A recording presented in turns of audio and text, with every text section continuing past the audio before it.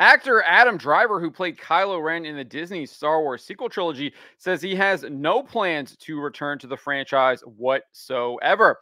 Before we get to this, I'd like to ask you, please hit that subscribe button, hit that bell for notifications so you don't miss any of our future videos here at the Trent Report. Let's get into this here. Adam Driver confirms he will not reprise his role as Kylo Ren in future Star Wars films. As reported by Sci-Fi and Fantasy Gazette, Driver did an appearance on the Smartless podcast where he was asked if he would reprise his role. This is what he said. "They're doing stuff, but not with me. I'm not doing any more." So Adam Driver is washing his hands of the Star Wars franchise, has no intention of doing any more with Star Wars. And who can blame him? The entire franchise is absolutely tainted. Absolutely terrible fan base that they have now cultivated over there that describe anyone who has any kind of criticisms for their poor quality as all of these isms and any kind of ad hominem attack they can think of. They're even doing it through the official Star Wars account. We saw what they did with Obi-Wan Kenobi. So why would you even subject yourself to a company that is promoting such absolutely heinous ideology and actions? And then we also saw what they did with Gina Carano as well. So clearly there's lots of reasons why you would not want to associate with Star Wars anymore. And who knows if those are any of the reasons that are factoring into why Adam Driver might not be wanting to reprise his role as Kylo Ren or returning to the Star Wars franchise. But clearly he has no intention of doing it at all. And this is similar to what he said back in 2019, nearly 5 years ago.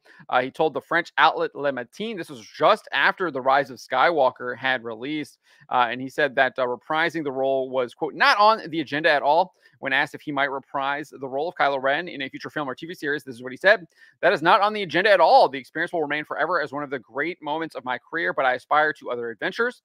He then detailed what his goals for 2020 were. He says, "By 2020, I want to disappear. I want to be forgotten so that I can be offered other very different projects." So he didn't want people to remember his role as Kylo Ren, even after describing it as one of the great moments of his career, because he just didn't want to get typecast and he wanted to be able to do other projects. So I think that kind of tells you what he thought about Star Wars and what that role would mean for his career. He wanted it to be forgotten so he can actually have a career, because he thought it would be a career killer. Nevertheless, he went on and said, "I'll try to be discreet as possible during the end of year parties because I hate drawing attention to myself."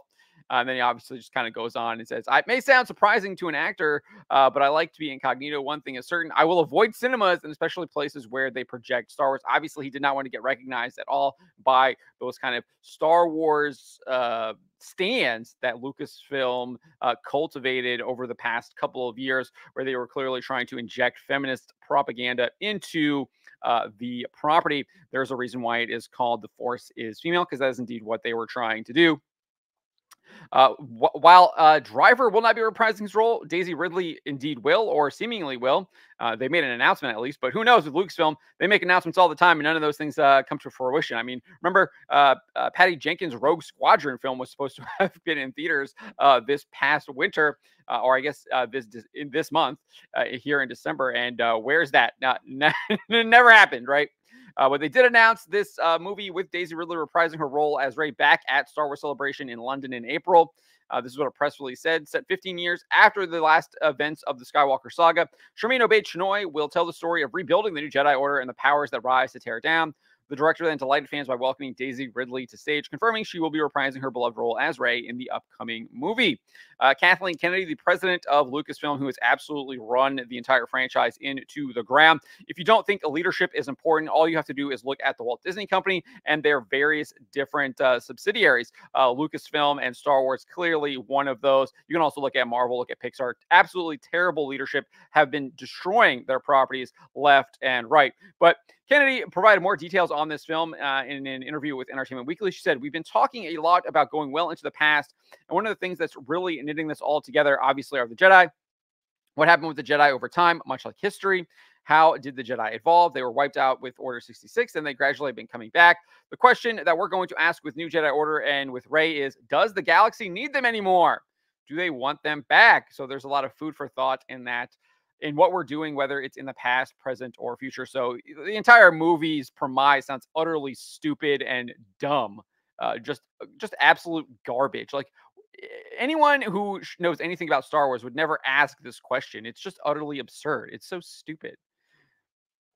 She would also tell Games Radar, I think what's always great about Star Wars is it's a big galaxy, and we're coming off what was a major war with the First Order, and now Rey has made a promise to Luke, and that's really the core of where we're going and what this story will be. And I think it offers just tremendous opportunity to introduce new characters and start with something fresh, because we culminated with what George was creating, and now we take all of that and move it to the next chapter. So obviously they went to they're done with kind of using what George had created as the blueprint and want to kind of create their own thing. One can only imagine how disastrous it is going to be. Nevertheless, she went on and said that all of these themes tie in to the announced James Mangold film, which they also announced at Star Wars Celebration is supposed to be some kind of like origin of the Force movie. But this is what Kennedy said. It was something that Jim Mangold immediately sparked to, and I think it's a really nice compliment to what we're doing with moving into the future with Rey, and then understanding a bit more of where this all came from, because it will be at the heart of creating the new Jedi Order. So to get a real sense of where that might have began with the dawn of the Jedi could be pretty cool. So clearly the Force is female. It's not just a meme. We've seen this obviously in the films, and they're going to try and push it even further with this Force origin of the Force, as well as the Rey New Jedi Order film. So all this looks like an absolute disaster. We did get a leaked synopsis for the film from issue 1335 of Production Weekly.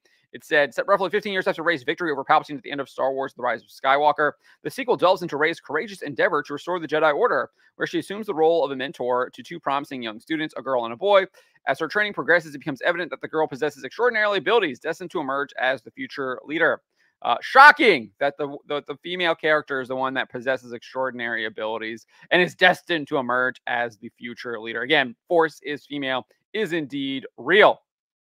And can you blame Adam Driver for not wanting to reprise his role as Kylo Ren, even if it's in like a Force Ghost capacity in this film? It just looks like absolute garbage. So kudos to him for saying, no, I don't want anything more to do with this, and moving on. But let me know what you think about what Adam Driver had to say, and what do you think his reasons are as to why he doesn't want to return to Star Wars? Let me know in the comments below. Remember to always be charitable, but to always speak the truth.